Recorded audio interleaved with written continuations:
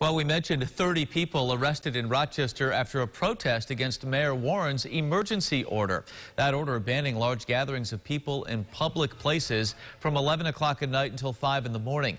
Police say no force was used during these overnight arrests. No injuries reported either.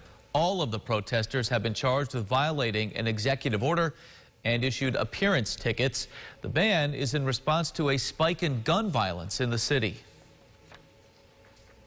We can't continue to tolerate the lawlessness that we see and have seen happening across the city of Rochester.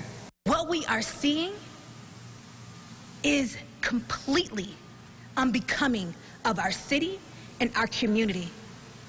And frankly, our children deserve better. Mayor Warren says unless this violence stops, the order will be renewed every 5 days in Rochester.